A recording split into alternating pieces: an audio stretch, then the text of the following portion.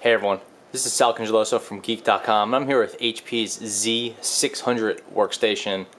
It's all fired up and ready to go, and I just want to do a quick video of it running Cinebench R10 64-bit version. And here goes. I'm going to start the all tests right now as we watch it.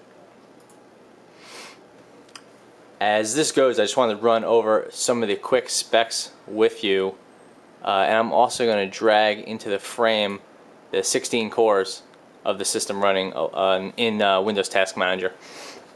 So this, like I said, it's a Z600 running two Xeon L5520 processors. Those run at 2.27 gigahertz. The system has 6 gigabytes of RAM, Vista 64, and it's running NVIDIA Quadro FX 1800 graphics.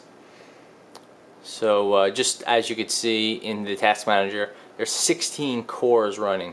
So that's dual 4-core or quad-core processors with hyper-threading enabled. So that's how you get those 16 cores. And right now it's running through, it did the OpenGL standard benchmark, and now it's running through the CPU benchmark for the single CPU. It's 2.27 gigahertz, so it's going to take a little bit.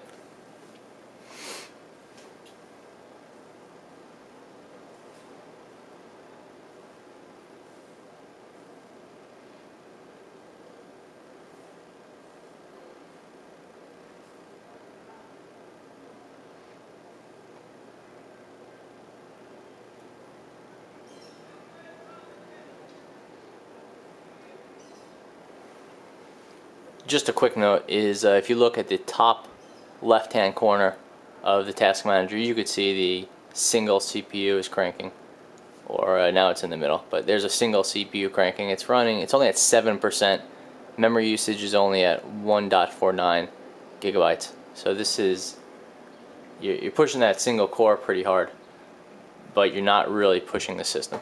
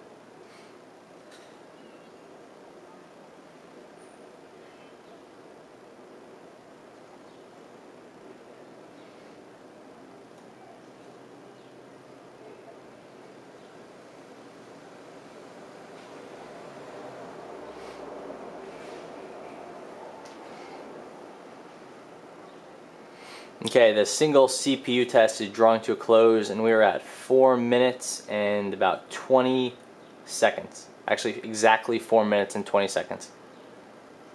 Now, what we're doing is we're going to go into the kind of the big test, and this is with all the cores running. And so the previous score was 3,400 if you want to compare to your system at home. So we'll see how it does with the multi-core.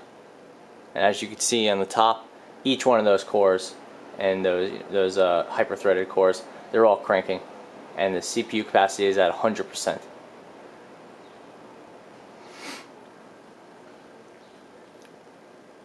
And as you can see, the render is going a bit quicker. Okay, so that's it. It's over.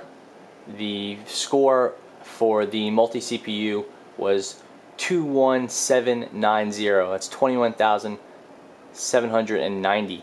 So that's a multi-processor speed up factor of 6.41, which is pretty good because in real life we're using 4 cores times 2 CPUs, so 8 cores instead of the single core.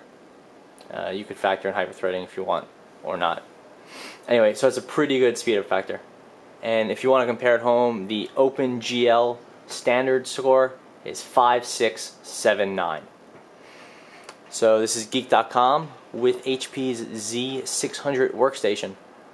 Thanks for watching, and you can check back on the site for a full review.